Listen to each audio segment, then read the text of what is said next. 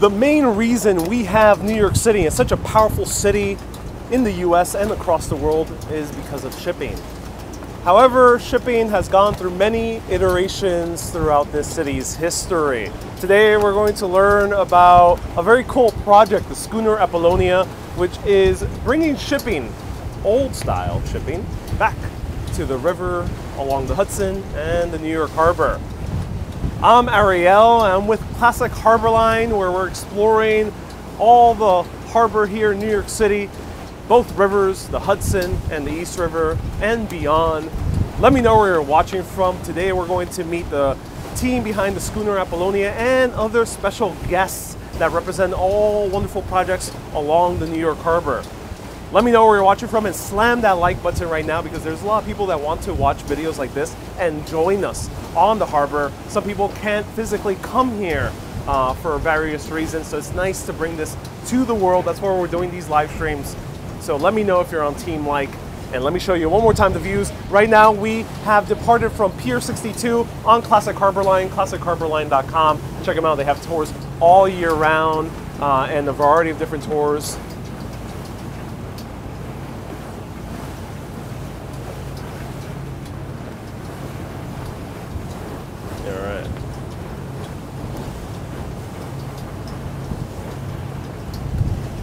And give me a second as I show you the views.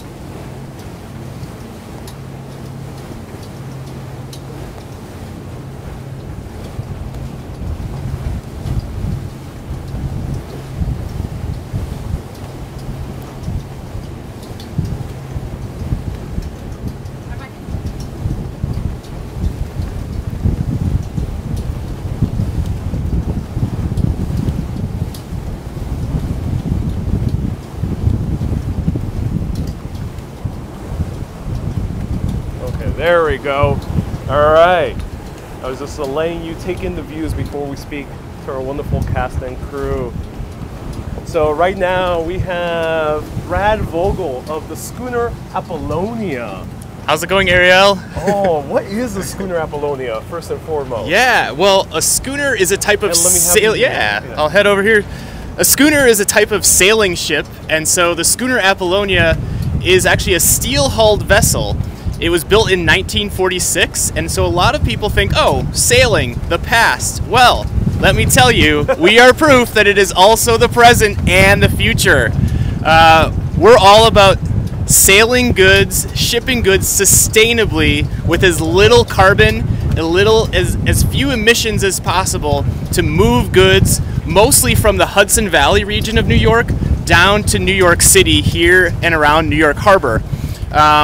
It's really cool because we use almost no fossil fuels to move hundreds of thousands of pounds of goods. Wow, that's very impressive. Yeah. And how is that possible? What's the history of the ship?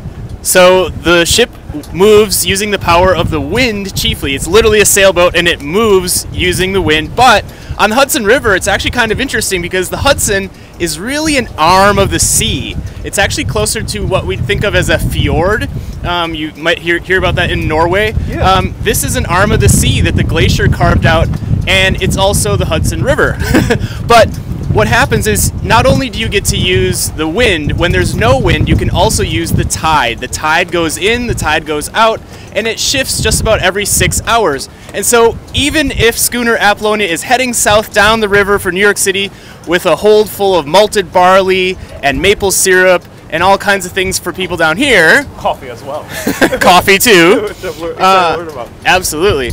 But as it's heading down here, if there's no wind, sometimes we say it's faster at anchor. So literally we'll just drop the anchor and then wait for the tide to come back around, and then you can slowly make your way in the right direction using the tide. So it's a really special way for sail freight. And how old is the ship? The ship itself is from 1946, so it's from just after World War II, but it was purchased in about 2015 or so, and a group of people led by Captain Sam Merritt up in Hudson, New York, spent all kinds of time on the side, getting the boat ready, refitting it, putting in mast, putting in the rigging, and by 2020 it was ready to go, and we started hauling cargo, and we got one voyage to New York City in despite the pandemic in 2020. Since then, yeah, we've done full seasons of voyages in 2021 and 2022. So we're bringing people in New York City all kinds of stuff, from hot sauce to solar panels to pumpkins. So you have like a goodie bag. We do. And all right, let's take a seat over here. Yeah. So what we have here is. And let me close these photos. Those were the photos of the Apollonia that people were seeing. So this is called a boat box. Now, people might be familiar with a CSA, where they get produce from farms brought to them in the city.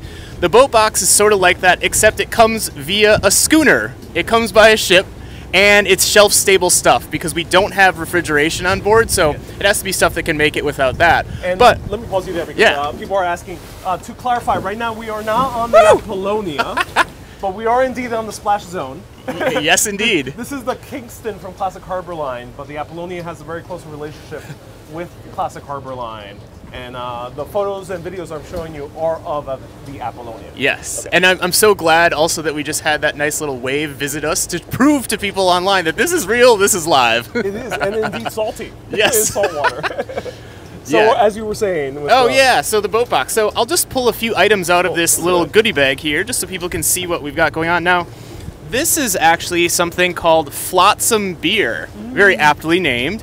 And this is a beer where Schooner Apollonia hauls the malted barley to Beacon, New York, to Hudson Valley Brewery, and then it's made into beer, and then the schooner later picks up the beer in these cans and brings it down to New York City, and it gets served on Classic Harbor Line's vessels cruising around in the harbor. So it's a super fun story because we've woven sustainability into multiple legs of the product's journey. So I need to feel guilty when drinking that beer. Absolutely. You're going to feel great. That's awesome.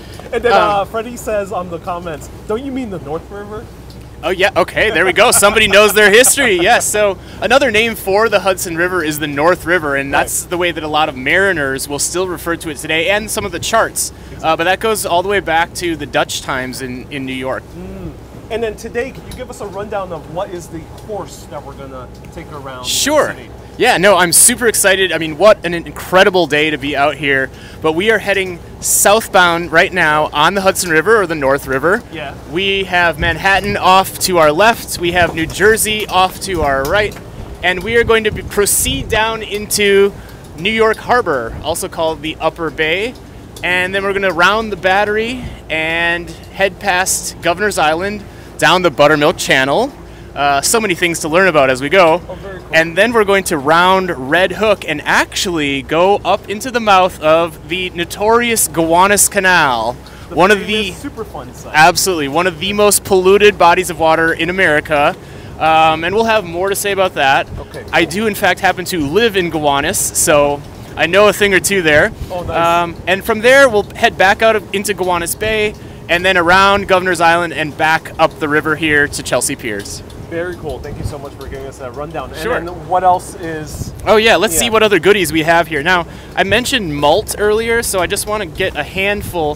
When we say malt, this is malted barley, and this is what goes into beer. So when we haul malted barley, we're hauling it to mostly breweries, but sometimes also to distilleries.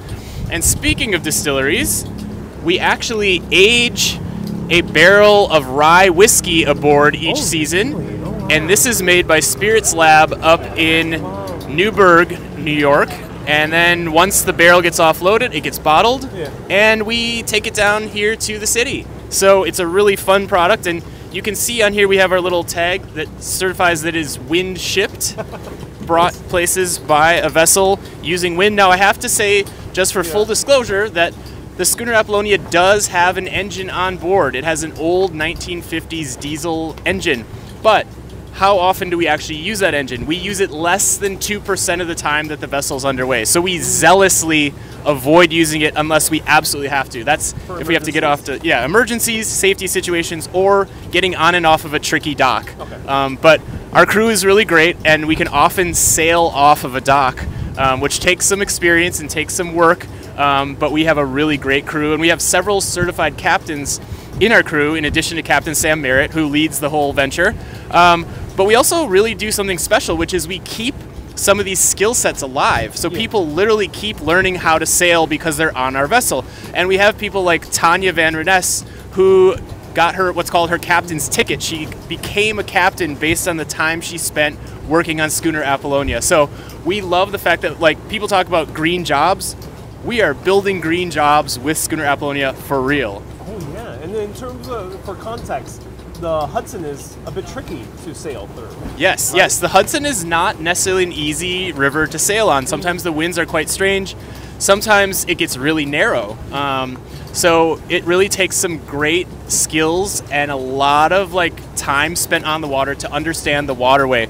But that's actually part of the fun, is that Schooner Apollonia gets people to look again at our waterway, because our engagement with the waterfront has like atrophied so hard for like decades, for the last 50, 60 years. So it makes it extra impressive. Yes. Actually, yeah. And when we show up at a town, it's really exciting and it gets people thinking. That's what I love too, is that when we show up, say in Tarrytown, New York, and we pick up, first of all, what we do is we bring green coffee beans from Carteret, New Jersey to Tarrytown to Coffee Labs Roasters, and then they make coffee from it, roast it, and then we pick up the bags, and the bags of coffee, which is called Apollonia Blend, fascinating, goes in our boat box, and then the people who subscribe to get boat boxes have this nice shoebox, because we try to keep it as sustainable really cool. as possible. It's available to people. Yeah, so people can subscribe to that. I do love this coffee. I give it a personal recommendation. I can't wait to try the whiskey and the beer. Well, Coffee Labs is a really good roaster. Amazing. All right, let's go on to our next guest, then we'll chat a little bit later at the end. Sounds great. For anyone who might have questions for Brad for sailing across the Hudson and shipping the old style. All right. All right, so who do we have up next? Okay, our next guest here is someone who's been amazing and such a friend of the boat and of Sail Freight, Nika Carlson. And Nika is a cider maker, so I'll let her tell you more. Oh, very cool. Great. Okay, so tell me all about cider. Grab a seat. Welcome to my office. Oh, thank you. It's a beautiful, beautiful space you have here. So tell me everything about making cider here along the Hudson. How does that work? So I'm based up in Hudson, New York itself. Okay. So right along the river, where I have a small orchard, I have a small cidery, and I make cider in really traditional methods, really kind of low intervention in the style of natural wine, and low impact on the earth as well. And I actually share property with Captain Sam Merritt of Schooner Apollonia. So we are very close partners, where I get to work with them all the time and kind of see what the boat is up to. Oh, that's wonderful. And then you work with the Schooner Apollonia, so how does shipping work when it comes to from getting it to cans or bottles onto the boat? So everything I make is in bottles, but it's very easy when Sam goes down to the boat on his electric-powered bike. We are just packing boxes onto the back of the bike. But I do a CSA through Apollonia, so people sign up to receive a box each time the boat does a run up and down the river. CSA members at various ports just pick up directly from the boat itself. I also do a little bit of wholesale via the boat, so vendors who are ordering directly from me to have cider shipped to them sustainably via wind power on Apollonia. I've also done some other really cool projects with Apollonia. One of the first great connections that I had, that Apollonia had with Classic Harbor Lines, was doing a very kind of traditional old school method of delivery, where Classic Harbor Lines ordered some cider from me. It was brought down to the boat on bike. It was moved from Hudson down here to Manhattan via wind power, and then actually we had some rowboats meet us actually not far from here, down along at like Pier 40, where we unloaded cider into the rowboats, and then the rowboats along with the cider and myself went to Classic Harbor Line. So it was a really nice series of connections with a lot of different community partners that I think really set up some great relationships for us. That's great. Where can people find the cider nowadays, physically? Physically? Yeah. They can find it at a lot of places. They can find it on my website, where they can order for it to be delivered by myself. People can still sign up for CSA shares for the fall when we do our second set of runs in September and October. They can also find it here in Manhattan at Fulton Stall Market, which is another great Apollonia partner where cider actually shares get picked up for CSA members. Sometimes I sell there at the market.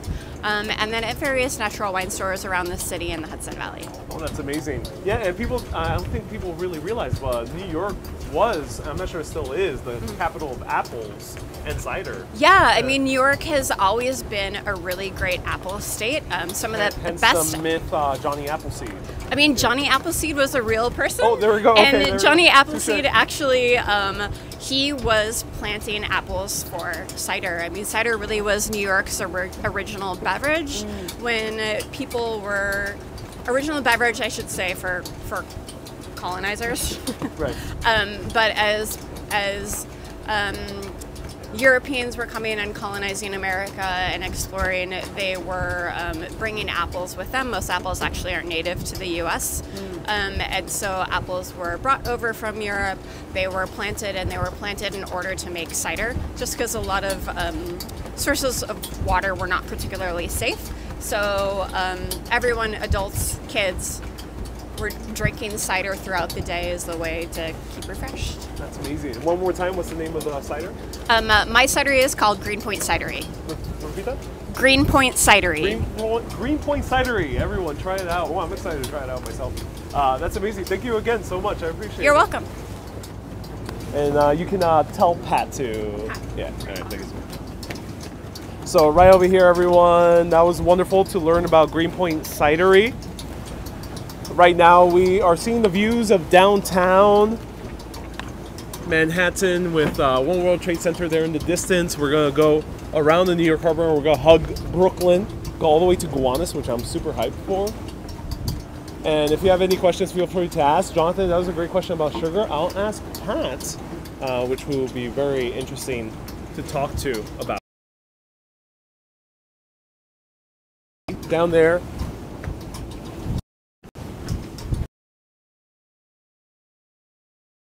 How long has the Apollonia been doing this, DS? Okay, two great questions. We'll ask Pat real quickly. I'll introduce you to Pat. So Pat, actually, Brad, sorry. Before we continue on to our next guest, we have two questions. Sure. Do you guys ship sugar? And then B, how long have you been shipping? We don't ship sugar, but if someone has some and they want it shipped and they're willing to pay a little price, we will do so. Okay, let me know.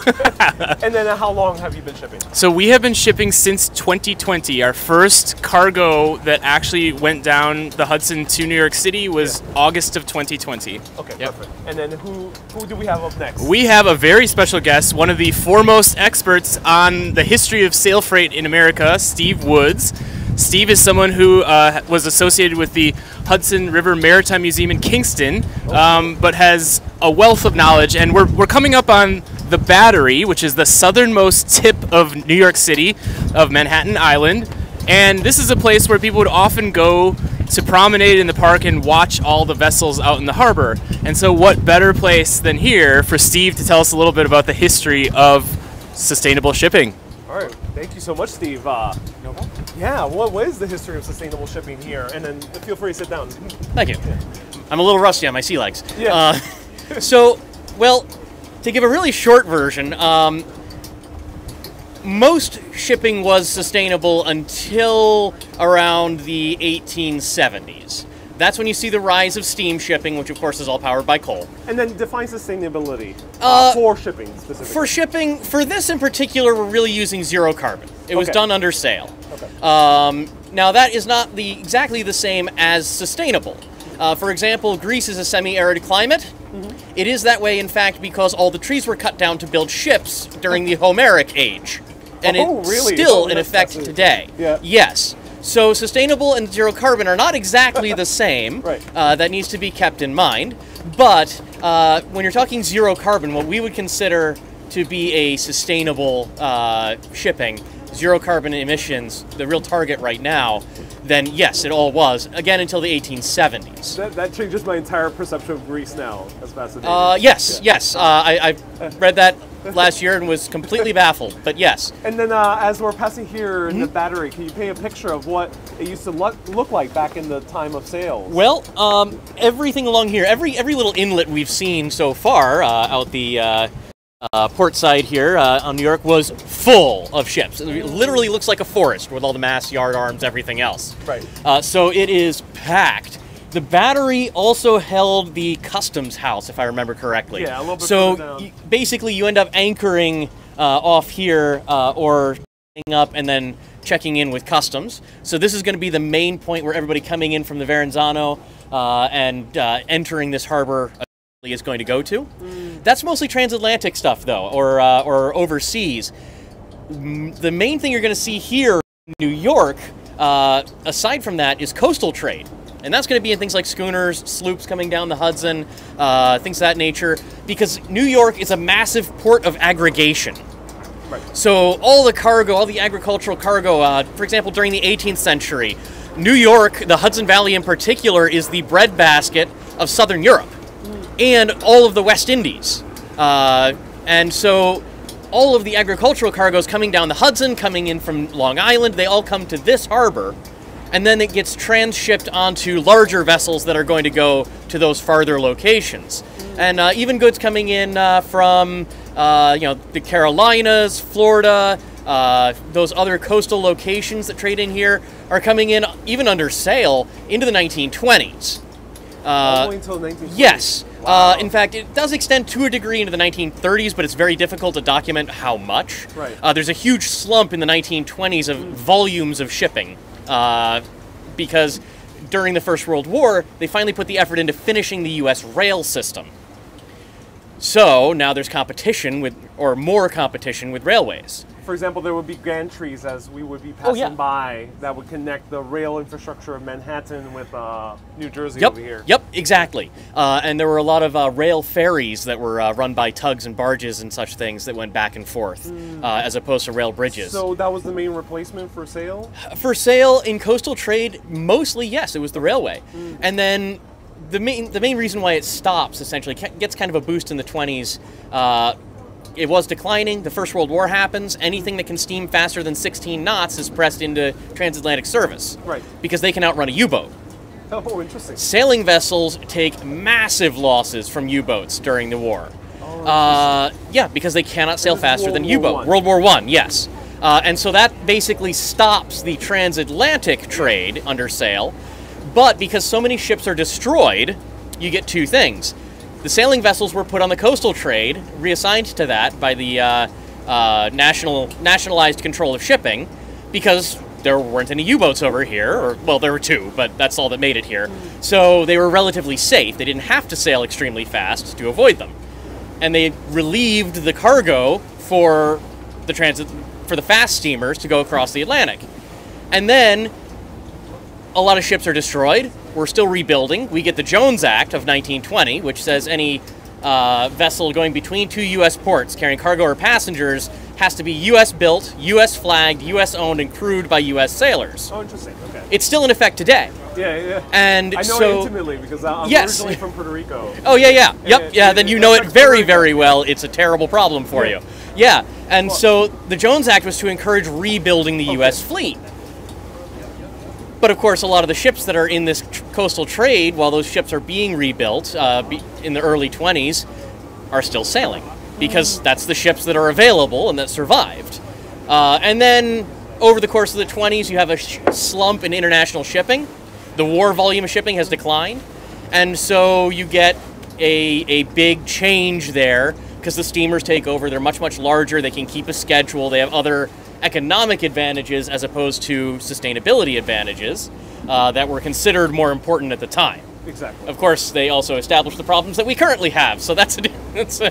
And led to overcrowding of the waterways for quite a while, right? Yes. And then DS asked, what is the future of sailing? Because luckily we don't have U-boats. Hopefully not hunting down ships. Probably not. Not that I am aware of, at least. You'd think that hit the news. What's the future of sailing? Well, coastally, it actually makes the most sense to do it coastally to start. Historically, the coastal trade is the training ground for sailors. You learn on these schooners, on these smaller vessels, and then you get a berth on these transatlantic vessels. And there's an additional sustainability advantage. I wrote my master's thesis on what it would take to bring back sailing cargo vessels as an adaptation to climate change. Right. And if you look at transatlantic shipping on like the container ships we can now see over here on the far side of Governor's Island, those are one of the most efficient forms of transport available in the world right now. Until you put sails on it, then it's even better. But trucks and trains are not. So if you use your sailing vessel to replace trucks and trains, you get a larger carbon advantage than if you're replacing those very, very large ships. Oh, cool. So work that the Apollonia is doing is actually even better than, carbon-wise at least, the transatlantic sailing that you're seeing revive. But all these routes are open. And so by encouraging coastal sailing and coastal trade, we can get more skilled hands that we'll need as we expand sail into transoceanic sailing. So there's a huge future for both. And especially here in the Northeast, there's plenty of water for both. Oh, that's amazing. Wow, and Almo says you really know your history down. I worked in museums for 20 years. It goes with the territory. Where can people find more about the history and then also your own work? So my own work is mostly on ResearchGate, so you can find it. Steve Woods. The Center for Post-Carbon Logistics, under publications, has the Sail Freighter Handbook, or the Sail Freight Handbook. It's a free PDF. So download that. It is an introduction. It's the how-to manual, and it has a huge amount of references for research following every segment. So find what you're interested in the Sail Freight Handbook and go from there. That's great. Oh, I could talk to Steve for a few hours at least because that's very fascinating. Let's move on to our next guest, though. Thank you so much, Steve. No problem. I appreciate Thank it. you. All right. Okay, and I'm back. Yeah. Here as we are coming into the East River behind me, Beautiful. which is not really a river, it's a tidal strait. Ooh, okay. And then do you sail ever up there? Yes, You Schooner Apollonia does sail, and I mean sail with its sails up, using wind power, all the way up to Long Island City, Queens. We have definitely docked there. Height concerns? The real concern, no concerns about height with the bridges. The real concern is just sort of irregularity of the wind. Okay. Because you have all these big buildings in Manhattan, you get these strange wind canyons and strange sort of like wind variations. But yeah, we sail the East River, so. But I'm going to tell you now about. Susie says, have them sail you to Puerto Rico. Have you sailed down to the Caribbean? We have not, no. Okay, but if we can work, actually, I'm just about to introduce someone who works with a vessel that does sail stuff to the Caribbean. So again, if you want to sail something to the Caribbean, you should talk with our next guest. That's amazing. Oh, hey. So this is. Hey, nice to meet you. Nice to meet you. This is Pierre. Pierre.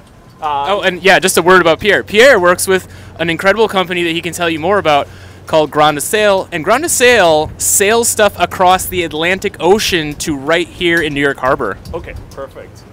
Pierre, Thanks, feel Brad. free to sit down. Thanks. Also, to let us know about how is it shipping outside of. How is it going outside of the harbor? By sail. By all sail, the time, yeah. And is that a difficult endeavor? I mean, we operate a modern cargo sailboat, so it's purposefully built to transport merchandise across the Atlantic. And unless we do the mandatory harbor operations with a motor, all the rest is done by sail, 100%. So of course it's 4 professional sailors that operate the sailboat. So I don't think that, in their opinion, it's a hard task for them to do. It's just a matter of taking the right wind and go under the Verrazzano Bridge, and then you're out at sea and you can sail. What's the name of the vessel? So in the company, everything is kind of branded Grand Sail, which is the name of the company, the name of the chocolates, and the name of the sailboat as well. So it's Grand Sail. Oh, wonderful, wonderful. Yeah. And then what's the relationship with Schooner Apollonia? So basically, both these 2 companies operate schooner sailboats to basically provide a carbon-free alternative to transporting merchandise. What they do is they sail up and down the Hudson, and what we do is we sail across the Atlantic. So we do transatlantic loops from France to the US, then to the US down to the Caribbean, and to the Caribbean back to France. And what's the port in France? It's Saint-Malo. Okay. So from like each leg of this voyage has a specific purpose in terms of what merchandise we transport. Yeah. From St. Malo, France, over to New York City, we transport mainly wine, spirits, chocolates, and luxury and fashion products. Oh, that's really cool. For other companies and for ourselves. We then unload everything in New York. Can you give us sorry to pause you there, but can you give us an example of the wine and chocolate? Yeah, totally. So the wines, basically, we internalize the sourcing. So we're really trying to go the extra mile in terms of like the philosophy of what we transport on these sailboats. So we sign in Champagne, in Bordeaux, in the Loire Valley, and we really focused on these winemakers who were first-time exporters and would not be exporting if it wasn't done sustainably. So we provide this missing brick to a sustainable grand export for these winemakers who are like already like pretty well known in France and like are willing to export their products all the way to the United States, but they want to find a way that is as sustainable as the way they work in the vineyard and in the cellar. What's one wine that you guys ship? What's one wine that you guys ship? So the funny anecdote is that we also ship one of a wine that's branded under Grand Sale from Burgundy. Oh, good. Because the ambition was really to represent one winemaker from every wine producing regions. Yeah. But the problem in Burgundy is that this region produces wine that are so highly demanded over here that we couldn't find a winemaker that wasn't exported already conventionally to the US. So instead of giving up on featuring wine from Burgundy, we made our own. So we transport some red and white Burgundy under white label. It was a collaboration. We also participated to the winemaking process. And it's distributed here in New York and Manhattan under the Grand Sale brand name. Where can people find it? So people can find it in different wine stores and restaurants. So it's like both on-premise and off-premise in Manhattan and Brooklyn. Okay. And the easiest really is to go on the website and look for all the locations that we have. We are present in about 45 wine stores, bars, and restaurants, and it's mainly these places with a focus on natural, biodynamic wines and a strong outlook on sustainability. Okay, I'm getting a lot of questions about the chocolate, and then the second question is, Freddie asks, does it have an aluminum hull? Yes. So for the second question, I say it because as opposed to Apollonia, which uses the retrofitting of an older schooner. Okay. We started the construction of our first commercial sailboat in 2018. So it's fully aluminium made, and the idea is to use a material that is light, that is 100% recyclable, and that's also a very good way to isolate the hold and to transport fragile merchandise such as chocolate. Oh, nice. And then how about chocolate? What's the chocolate? Where can people find the chocolate? So the chocolate is basically kind of the inception of the company. The motive of the two founders was really to bring ingredients and merchandise that come from far away in a more sustainable way. Right. And this exotic Are you shipping raw. the finished? Sorry to interrupt. The finished product or the actual raw? So cacao? both. Okay. Cool. So we are shipping the finished products from France to the US for distribution, but we're also sailing the raw ingredients, mainly the cocoa and coffee beans, right, from the Caribbean back to France to go supply our factory. So the chocolates, they're basically like what self-financed the construction of the first sailboat. So the idea of the two founders was to start making chocolate. So they partnered with one of the best chocolate makers in France to really come up with these good recipes. We internalized the sourcing of the ingredients and came up with these recipes with the promise of eventually building this commercial sailboat with the proceeds of the sales of these chocolates.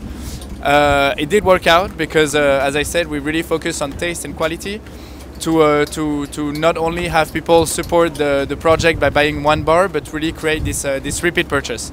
So after mastering the chocolate sale and distribution, we were able to build this first sailboat. And since basically January of this year, we launched the distribution of these chocolates in the city through right now. and we're about to launch e-commerce in summer of 2023. Oh, great! But only for New York City, and working to expand, like still in a closed loop to where the finished product is being unloaded, but to make it available for people here in New York City and really enjoy the taste of a good made in France chocolate. And it's wind shipped, not coming from one of those containers. Absolutely not. Where can people find more about your work and your products? So we have a presence on social media. So we're on Instagram. You can follow _USA or Grand Sale Wines for like more specific like wine description and what we do, like all the events that we throw. We have a website that is already working like for our US operations. It's Grandesale overseas, and there we basically list all the locations, all the products, and all that we're up to in terms of like transatlantic loops. And yeah, and if there's one thing you must know, we are growing and changing scale big time in 2024. With the construction of a second cargo sailboat that's going to be twice as big, twice as wide, and twice as large. So we're going to transition from 2 loops per year, carrying about 25 tons of merchandise, to 5 loops a year with 350 tons of merchandise every year. And here what we're doing is we're kind of developing a new vertical of pure transportation services for other companies that wish to go carbon free for their international exportations on the routes that we currently exploit. And we are getting a lot of traction since we developed this new service. So and on top of distributing our own products, we're now also a commissioner for other companies from France to the US, but also from the US back to France, and as well going down to the Caribbean. Wonderful, Pierre. Thank you so much. I appreciate it. Thank you so much, man. All right, let me grab that. All right. Hello, hello. So where are we passing through now? So we are cruising down the Buttermilk Channel. We just went past the Atlantic Basin over there, and now we're coming into Red Hook, Brooklyn. Okay. And that's very fitting because the next guest here is actually a crew member of the Schooner Apollonia, and she lives in Red Hook. So we have Alexis. Hey, yeah, Alexis. Take it away. All right. Thank you. Feel free to sit down. Welcome to my office. Thank you. Nice office. Yeah. It's very On the current to move us. You know, we're a big steel hull schooner, right? That's loaded down with cargo, and so if there's not a lot of wind and you've got current pushing against you, you're not going to go anywhere. right. And so oftentimes, if the current is against us, we'll just have to drop anchor and wait it out, you know? And then, so your sleep patterns get a little crazy, you know, you're rotating on and off. And yeah, we start in Hudson, and then it takes us usually about a week to get down to the city. Really, a week to complete all the shipping routes. Mostly because we're making stops. Right. You know, if I think you could do the trip straight through maybe in just a couple of days, wind depending. But For people who've never been up the Hudson, can you Yeah. describe like what are the stops and the so sights you see along the way? Yeah. Usually when we leave Hudson, the first stop is Saugerties, and we dock at the lighthouse there, which is really beautiful. And there are actually lighthouse keepers that live there. It's an active. Well, it's not an active lighthouse, but it's. But there are people that live there and kind of run it, which is very cool. Watch the movie The Lighthouse. Yeah, exactly. And then we stop. I mean, it depends. We've stopped in Beacon now, in Long Dock Park. We stop in Kingston at the Maritime Museum. We stop in Newburgh, okay. Ossining. So you're sort of like kind of darting back and forth across the river till we get.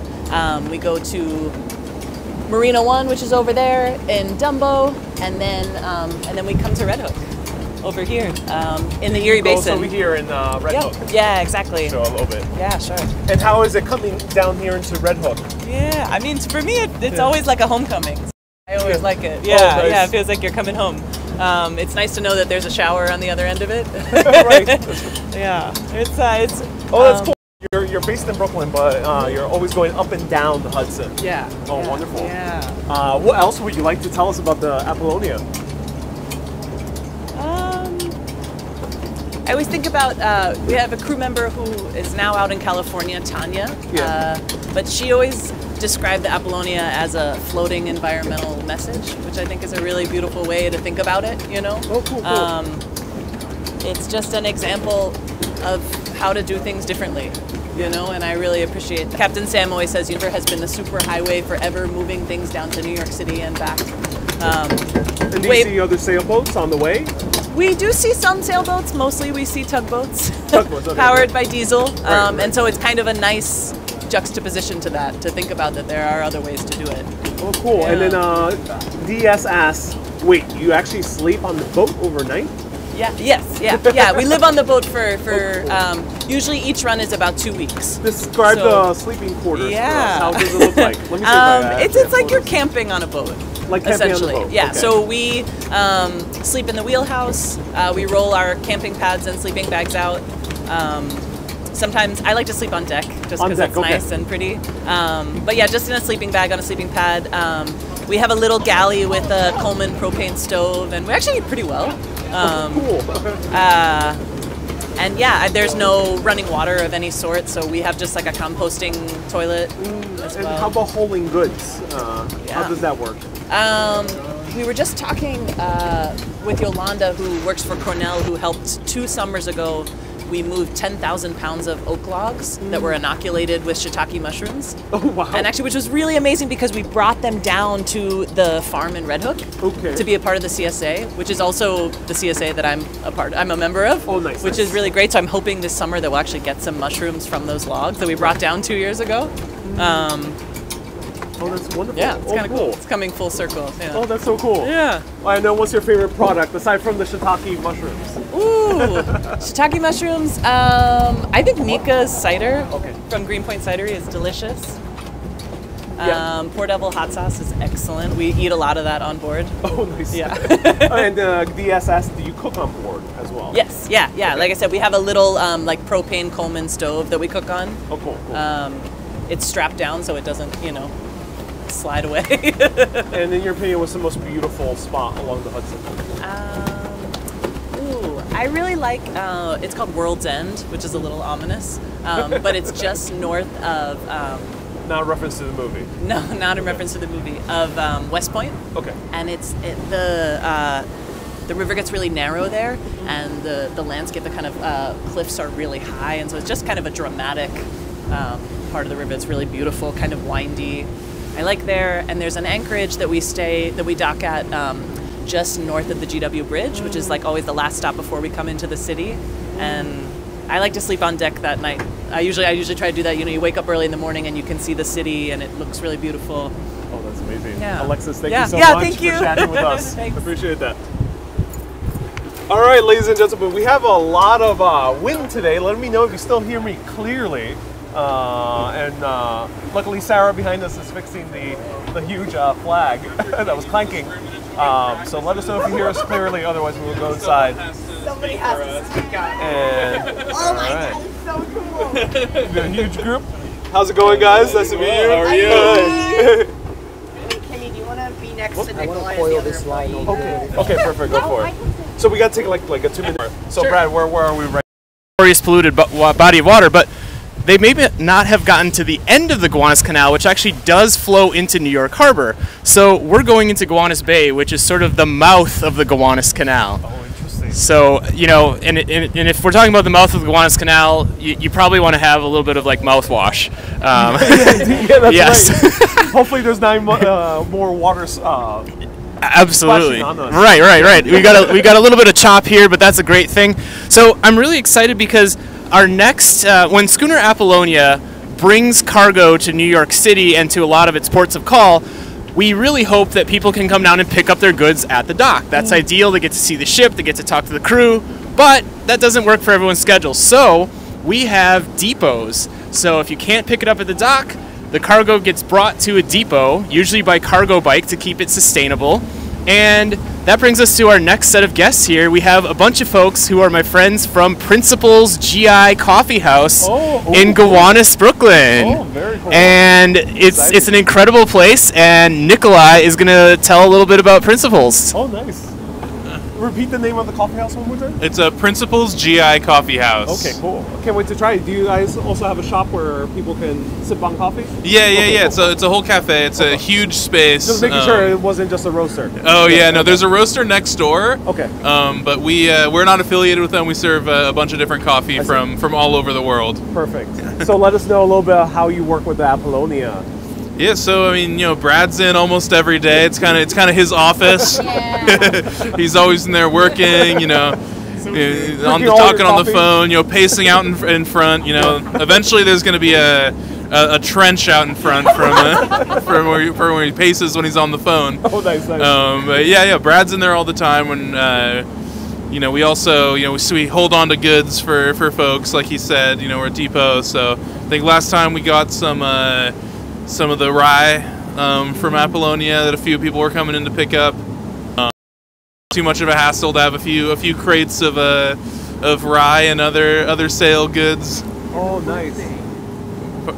Oh yeah. It's a 1-year birthday? Yeah. This weekend we're gonna be celebrating the shop's first birthday. Oh, happy birthday! Yeah. So we'll be open from 8 a.m. on Friday to 8 p.m. on Sunday. So. Oh, cool! Oh, that's awesome. What are you guys doing to celebrate? So much. Everything. Yeah. We've got 2 bike races because the owner's a big cyclist. It's a big cyclist space. So we got a midnight race and a noon race. Oh wow! I think there's like a 2 a.m. drag show. There's oh, very cool. Yeah, we got a few coffee tastings, a couple tea tastings. Yeah, it's gonna be slumber party. Yeah, it's gonna be open mic. Yeah, it's gonna be tons of stuff. Yeah, very exciting. You have a coffee tasting. Yeah, I'm hosting two coffee tastings. Oh, nice. So it's a big space too. Yeah, it's massive. It used to to visit myself. It used to be where Brooklyn Solar manufactured solar panels. Oh, they outgrew the space and moved to a different space, but we still have some of their solar panels on the roof, which is nice. Helps keep the electricity bills a little lower. Oh, cool. So the coffee you're providing is the one that's shipped on the Apollonia as well, or no? No. Okay, we kind of just get coffee from all over the place. A lot of local New York roasters in the U.S., and a bunch of international roasters as well. Oh, nice. A very, very diverse lineup of coffee origins and coffee, roasters. Oh, very cool. And what's your favorite part of being in Brooklyn? I mean, it's just it's a great city, Yeah. The community is awesome. Yeah, great community. Oh, that's nice. Great culture.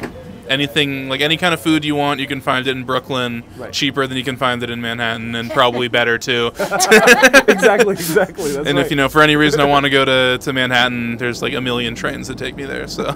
Have you been on the Apollonia? Any Not yet. I would love to though. Yeah. Oh, nice. That's awesome. That's exciting. And have you been out on the Hudson in general? I have. Okay. Yeah, I have. And how has that experience been? I mean, if you could pass the mic. Yeah. It's an amazing opportunity to, if you're on a tour, to hear about the history, but also just you can be close to places that you see every day, and you're that much closer. You feel like you can touch the Statue of Liberty. When else can you do that? Not there. But not literally behind there. us. Okay. But that, it's close. You're to surrounded by this water, and you're surrounded by these huge buildings, and when you're on a boat you can get so much closer, and it's I don't know, it makes you feel more connected. Wonderful. Thank you. So where can people find again your depot and coffee? It's a Principles GI Coffee House at 139 9th Street down in Gowanus. Nice. Thank you so much for joining us. Appreciate that. Thank you. Have a happy birthday as well. Can't wait to see you at Principal. Yes. Absolutely. Thanks so much, guys. Yeah. Thank you, Brad. Woohoo. Okay. Well. Join in the pacing. Yes. Yeah, you bet. Okay. This is really cool. So let us know when we're at. We are in one of my favorite parts of the New York City waterfront. We are actually going right up into the Gowanus Canal. And, Roy Raw just saying, oh, I've heard about the black mayonnaise. Yes, so right now there is a super fun cleanup going on the upper part of the Gowanus Canal, where they are scooping out all of that black mayonnaise.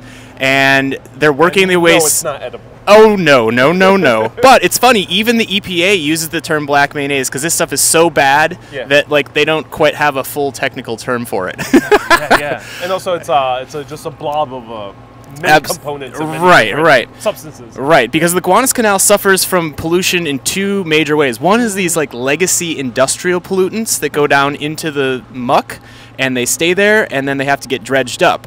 But then there's also a whole bunch of combined sewer overflows, so CSOs that we know all too well in Gowanus, where every time it rains, basically, your toilet, your sink, and your shower, everything you're flushing just goes straight into the waterway. So the Gowanus Canal gets over 360 million gallons of this CSO all over the city because we have these ancient combined sewers, and it would. So right now, one thing they're doing. New Yorkers, this is where it's ending up. Yes. We smell your business right now. And if you look off over to your right, you'll see that little green cupola. There's like a little float dock there. Yeah. That is actually the dock at the bunker launch site for the Gowanus Dredgers Canoe Club. Oh, I've heard. Which, yeah. They actually get people out on the water for free. So check out their calendar as well because they do all kinds of programming with music on the water, poetry on the water, science on the water, you name it. It's a really good place to get engaged with the water in a real way. And be sure to warn us if you do the horn. Yeah. So what? How far inland does the Gowanus extend? It goes about 1.8 miles up, and like what we're seeing right now is this big bridge here, the Gowanus Expressway. It's part of the BQE. Right, one of the tallest in the world. Right. Along with the tallest train station. That's right. Yes, right behind it. You're so right. Do you sail into it? This is about as far as the Apollonia goes. Okay. When the Superfund cleanup is completed, we will definitely want to be sailing all the way up there. But you know what these big green barges are over here? No, what are they? Those are full of New York City's trash. They are. That is garbage. So that big set of blue cranes, it's actually in the gray building behind it. Garbage trucks roll up ramps into that building, offload their garbage, and then the garbage gets put in the compacted, put in the green boxes, and then it gets shipped out by barge across the harbor. And everyone, round of hearts to our captain, who is getting us out of the Gowanus Canal because it is tricky territory as well. What do you think people should know if they want to go into sailing and go into waterways like these? Yeah, there's a whole host of different groups around the city who will try to get you on the water. I would check with the Waterfront Alliance. That's a good place to start. But there's groups here in Gowanus like the Gowanus Dredgers Canoe Club. There's the North Brooklyn Community Boathouse. There's Kayak Staten Island. There's the Red Hook Boaters. There's the Long Island City Community Boathouse. And there's a whole bunch of different boathouses on the west side of Manhattan as well, mostly for kayaking. But those are a good sort of first step to get yourself engaged with the water, get to know a waterway. And that's what the dredgers do, is we try to get people out on the water and have fun on the water and build a relationship with a waterway, because once you do, then you actually care enough to want to get it cleaned up, and you're going to keep helping apply that like political pressure to make sure the cleanup doesn't stall out. Because it could definitely become a very beautiful area. Absolutely. To visit and to hang out, or for industry if ever comes Totally, back. totally. Yeah. Oh, that's fascinating. And then can people actually visit the Schooner Apollonia too? Yeah. When Apollonia gets to the city next week, there will be a series of events on Wednesday evening on the solstice, June 21st. Oh, very cool. Apollonia will be at 115 Marina, an estuary restaurant in Brooklyn Bridge Park, for green drinks. That's Wednesday night at 6 p.m. So stop on down. You can meet the crew. You can buy some sail freight goods. And then the next night will actually be here in Gowanus Bay, just past this giant ship, the Lujane, on the other side of it at Gowanus Bay Terminal. We are very lucky to have a spot to dock at the Ready Center, which is a barge that we'll see as we keep going here. But that is a place, again, through the courtesy of the Gowanus Bay Terminals, GBX. We have an event there that's going to be called Sail Freight Thursday, next Thursday, the 22nd, and people can come down basically from about 6 to 8 p.m. We have the Barge Rat Band, which is provided by Shipwrecked, the local mini golf place. Oh, cool. And people can swing down, hear the band, they can pick up sail freight, and just be out on the water at sunset, which is just such a magnificent thing to be and do. That sounds amazing. Yeah. I'm glad you guys are doing that too. Yeah. And what are green drinks? Green Drinks is basically a chance for people who care about the environment and about sustainability to come together and talk about what's going on. And so obviously Apple being all about sustainable shipping, it's a great thing to talk about. And we love how these events always bring people together. And it's actually kind of what's been happening on the boat here today. And yeah, you can see the Lugane and the old grain terminal.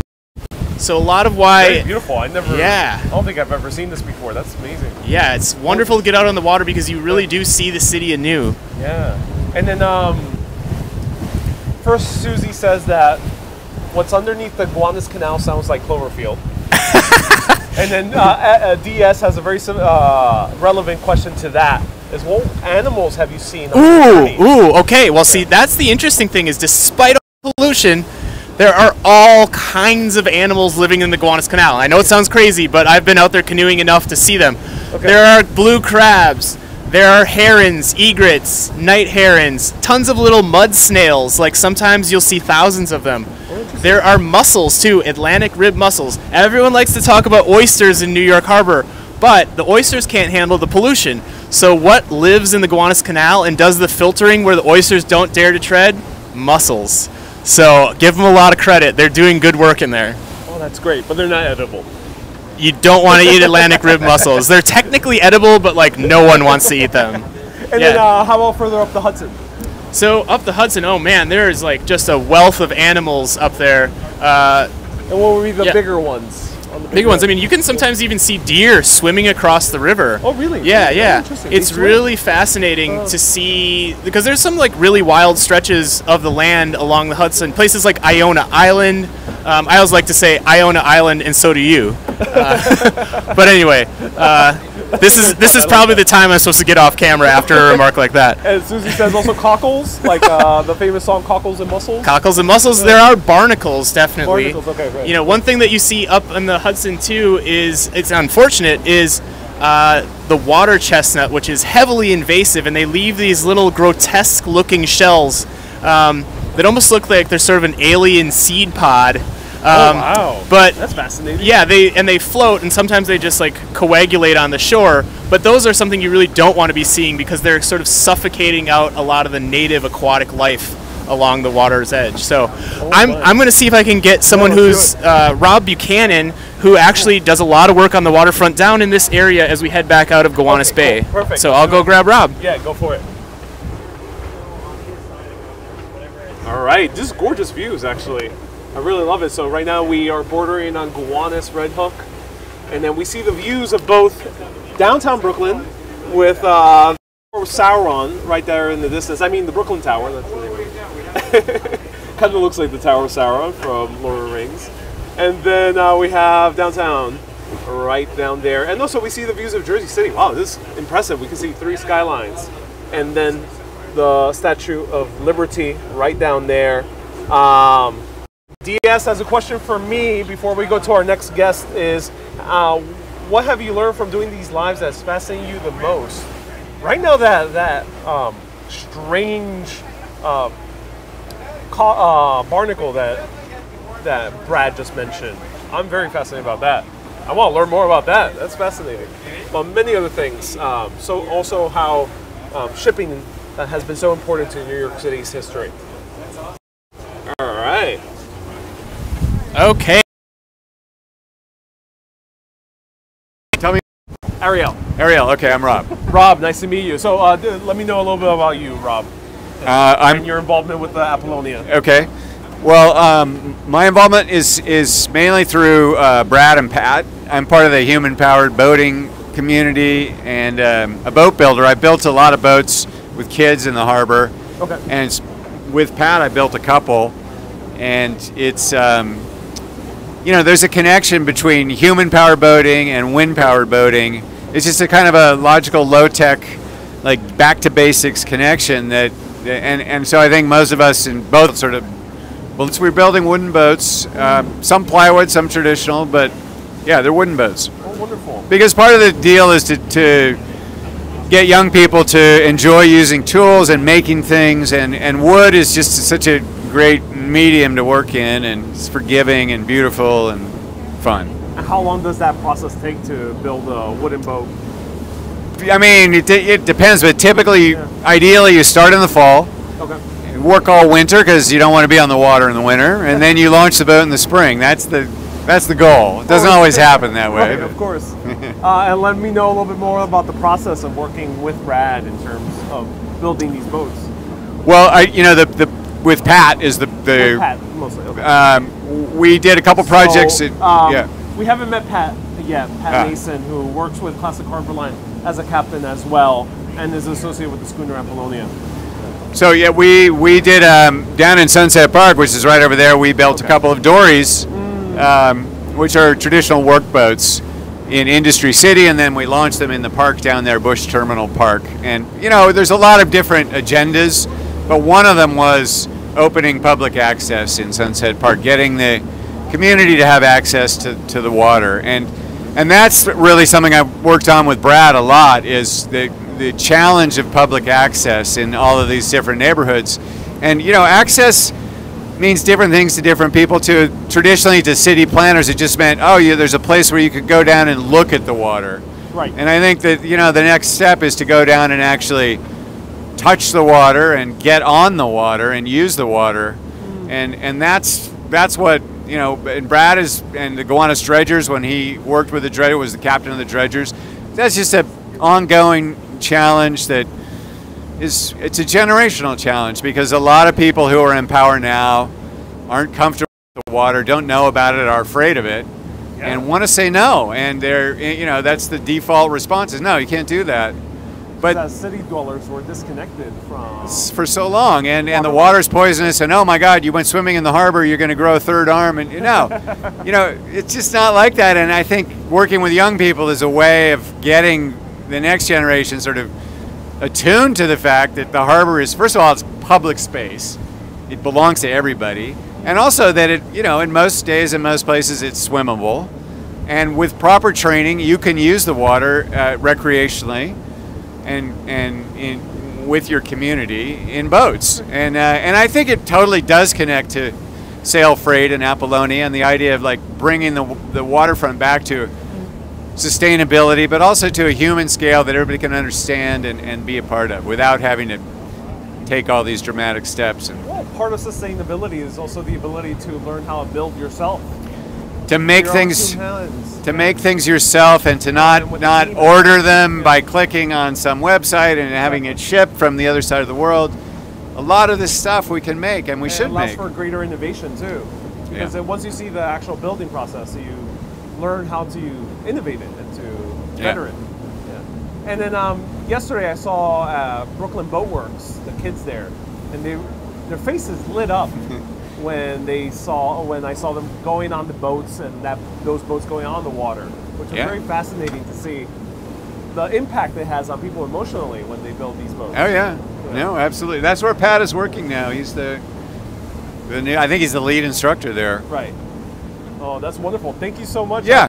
You're one other thing that you should be aware of. I think we're going to go on the other side of Governor's Island, but there's Governor's Island and public access is an amazing story that's not over yet. Ooh, tell us. But there's a really nice beach on the Buttermilk Channel on the Governor's Island side. Okay. And it's just been a multi-year battle to try and get them to say, yes, this can be an access point for human-powered boats. And it hasn't happened yet. There is a little dock that you can land on weekends further up, but there needs to be, it's a park, there needs to be more of a kind of a 24/7 access for small boats, and it's been a really interesting campaign. It's kind of reminiscent of you guys trying to find places for Apollonia to tie up, and really, it's just because this is notoriously shallow channel.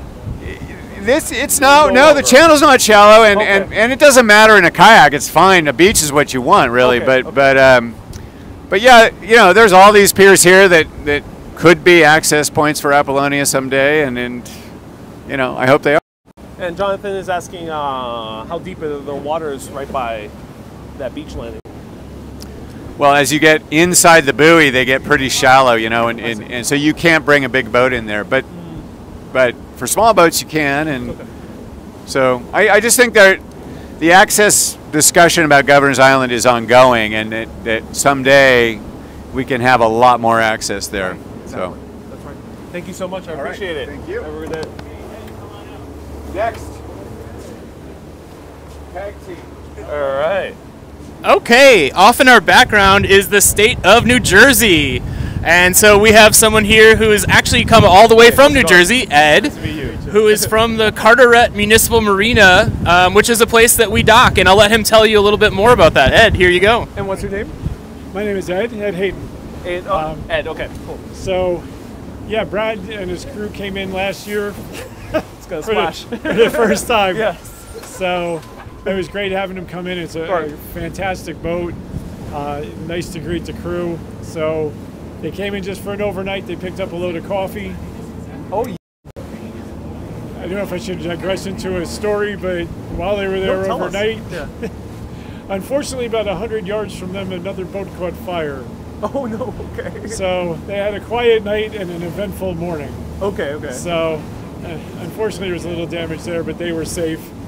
And, good.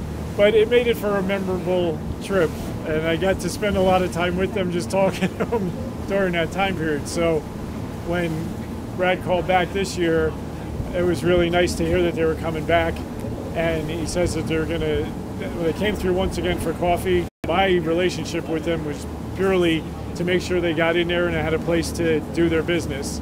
So we're very close to the warehouse where they were getting the coffee. They use their bicycle with the trailer to get on and off the marina to bring the stuff back. So it's a very convenient location for them, and we're glad that we could help them out.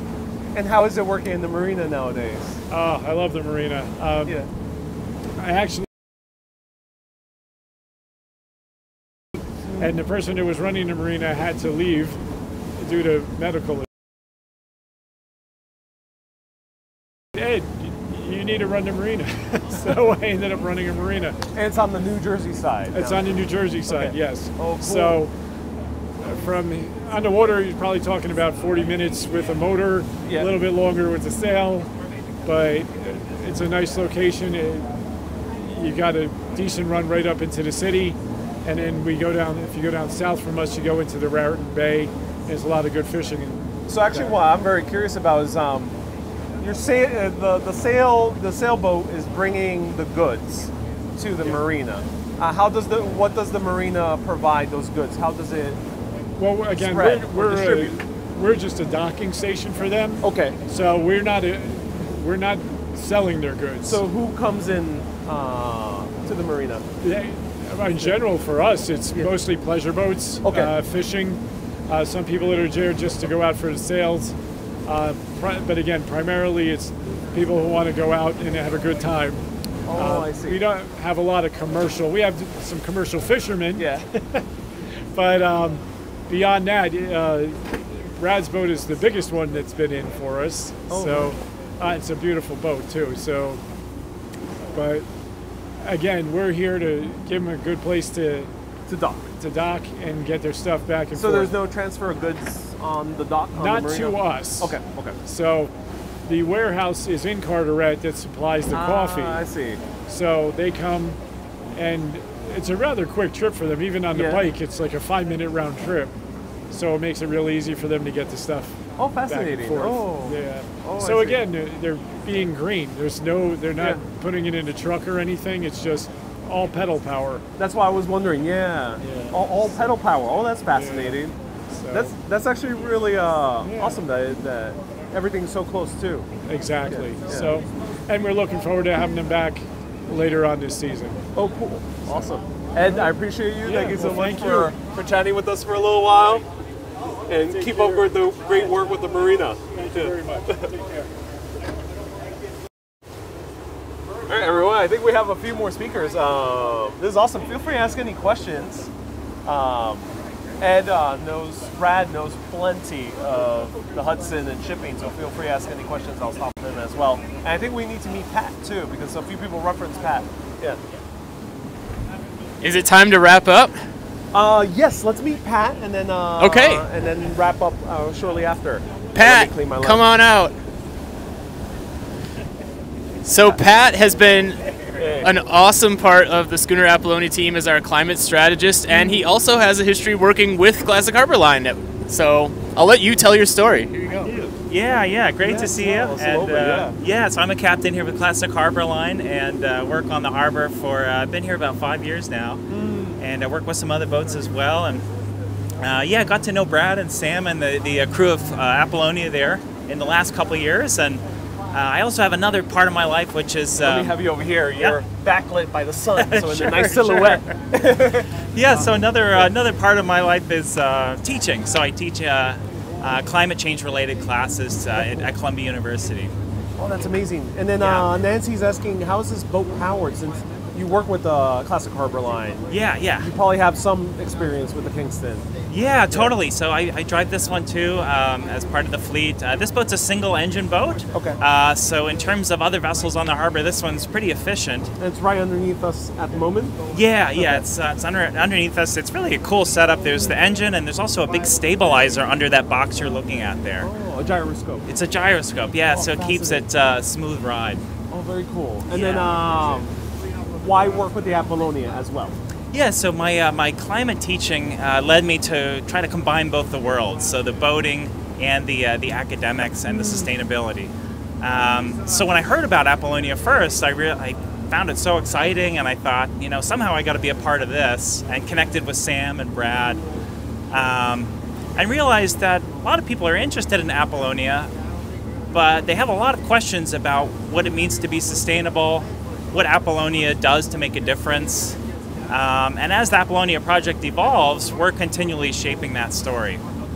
So part of my work is to communicate that message to the public about how we are sustainable, the broader meaning of sustainability, and what we're doing to change people's minds and to get the message out about climate change. That's amazing. And then people are saying that being on the boat really brings people together. Yeah. It does. Any boat, really, for that matter. This one in particular, the layout is perfect for that, and Apollonia the same. When people come down to see Apollonia on the dock, it's just so interesting because it's not a really fancy yacht, but it is a schooner, so it's got the sails. They get close and they realize it's a working vessel.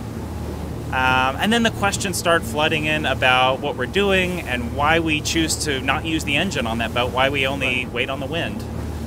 And then the questions become even more how we actually make the trips work up and down the river without using a diesel engine.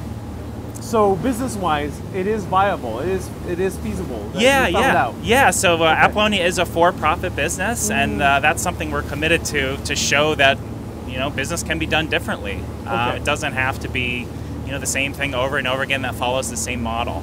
Is there a way that you guys educate other potential sailors out there that would want to do the same thing in terms of shipping business? Yeah. So we start with younger sailors, even in high school and slightly older than that, getting them trained to learn how to be on a boat and operate a boat safely, operate a schooner, which is a whole nother ballgame. Right. Apollonia's got a really big element that's to it that's educational. So it's training. And then through being on the boat and through the sail training, we start talking about the environmentalism and why we do things like not run the engine. And you see people's minds changing with that, right? And then they go out and they become our ambassadors and they spread the word around. That's very cool. Pat, thank you so much for chatting with us. I appreciate it. Great, thank you. Yeah. And then let me go back to Brad. Great. Whoa. Shaky seas. So let's say goodbye to Brad. And then I'm going to show you a little bit more of the beautiful skyline. Brad, if you can sit right next to me. Okay. Where can people find more about the Schooner Apollonia? All right. Well, you can head to Instagram, which is www.schoonerapollonia.com. And also, I know some people have mentioned it too, but I'm really lucky this year to be a fellow with the Center for Post-Carbon Logistics. Oh, cool. Okay. Okay. Now that is an entity that is all about this task that includes Apollonia and cargo bikes and electric vehicles. But how can we move goods with as little carbon as possible from point A to point B? And let's think of creative ways to do that.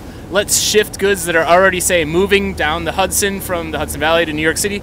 How can we shunt more of them into sustainable means of transportation so that we're doing something about the climate change issue in a practical way? Yes. Please expand or help our farmers markets to expand. Absolutely. Farmers markets, I mean, even if you think, one thing we've done is galas or a big event. Oh, cool. So if your organization or your business is having a big event and you are you have beverages, you have food, you have giveaways, whatever, can you source those things regionally and can you get them transported in a more sustainable way? Because every little bit like that chips away at these emissions that are otherwise just like continuing to rise. So let's find practical, positive little ways to move the needle. Definitely. Thank you so much, Brad, for chatting with us today. Absolutely. Talking about Apollonia. I'm very excited to share more about that event potentially, and also one day maybe ride the Apollonia myself. That would You be as incredible. well could ride the Apollonia yourself one day. Yes. And thank you so much for introducing us to all those speakers. Ariel, thank you so much. This has been fabulous and fascinating. Wonderful. Thank you. Take care. All right. And thanks, Classic Harbor Line. Oh yeah, definitely. All right, everyone. So that was Brad Vogel. Awesome guy. Wonderful to chat with him. Schooner Apollonia. I'm going to show you just a little bit more of the skyline because it's just so gorgeous. Just so everyone, we were chatting pretty intensely with a lot of the speakers, which was amazing. But now we need a breath to enjoy the gorgeous views before we go back ashore to Pier 62. Nancy says you need to do a live on the Apollonia. Oh, yes. I think that is quite needed. Ida says, good question, Ariel. This is what I wanted to hear from the perspective of the youth getting into sustainable sailing. I'm so happy. Freddie says, can we meet the captain? Yes. Here's Captain Timmy. Captain, how's it going? How's the waters today? It's pretty rocky, but we're gonna do it. It is. I got a nice shower, which was very nice. I did it too. Oh, I'm meeting in here as well. Yeah, going right through this window. Oh, wow, that's amazing. How long you been captaining? I've been driving for 4 months. 4 months, okay. But I've been on the water for 6 years. For 6 years? Oh, wow, plenty. Wonderful. Thank you so much for the relatively smooth ride despite the choppy waters. Appreciate it. All right, that was the captain, everyone. And you shared a great day on the boat, says Nancy. So stay tuned. We're doing live videos tomorrow and Friday. We have 2 live videos set up. Check out the times at Classic Harbor Line Instagram. Go to classichaborline.com to learn more about their tours. You can come on the Kingston itself, meet Captain Timmy, Captain Shannon as well, as you saw in previous live videos. And there's many other wonderful captains as we met. Also Pat. On these journeys, there's jazz tours, there are tours about the architectural history of New York City. There's ones that involve food and wining and dining. So there's many, many other tours out there. And one more time, ooh, the views. Hudson Yards, Midtown, and Nancy says you showed a great day at the boat. Oh, my pleasure. I want to meet Marianne Gillian. David, are you making a reference to a show? Let me know. And then Mater says definitely worth a like. Yes, if you enjoyed this live video, slam that like button right now so people can enjoy more of these boat trips around the harbor. I am working with Classic Harbor Line. If you want to see my own work, you can go to Urbanist Exploring Cities and also Urbanist Live. And on TikTok, I'm at Ariel Vieira. And you can see my live videos there and also my short videos there where I do Instagram Reels, TikToks, YouTube Shorts, and live videos all around the world, not just New York City. And I do show more waterways in New York City. I've shown other different vessels here, such as the USS Wasp, and I've gotten over to many other parts of the world, London, Copenhagen, France, Italy, many other places. Right there is the Empire State Building. Susie says, please do a 3-hour tour. And okay, you need to watch more old TV, says David, indeed. Wow.